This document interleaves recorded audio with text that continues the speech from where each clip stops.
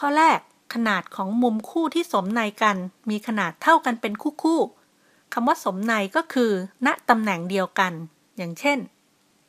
ขนาดของมุม A เท่ากับขนาดของมุม F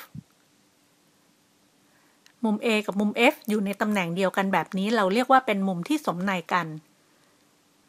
และด้วยเหตุผลเดียวกันมุม B ก็เท่ากับมุม G มุม C ก็เท่ากับมุม H มุม D เท่ากับมุม I และมุม E ก็เท่ากับมุม J แบบนี้เราจะถือว่ารูปหลายเหลี่ยมสองรูปนี้เป็นรูปที่คล้ายกันหรืออีกกรณีหนึ่งรูปหลายเหลี่ยมนี้จะคล้ายกันก็ต่อเมื่ออัตราส่วนของความยาว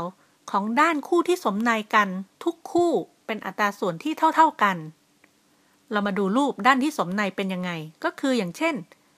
AB หารด้วย FG เป็นอัตราส่วนที่เท่ากับ BC หารด้วย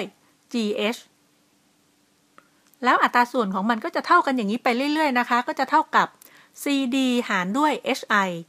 เท่ากับ DE หารด้วย IJ เท่ากับ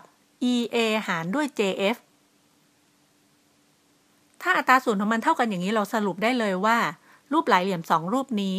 เป็นรูปหลายเหลี่ยมที่คล้ายกัน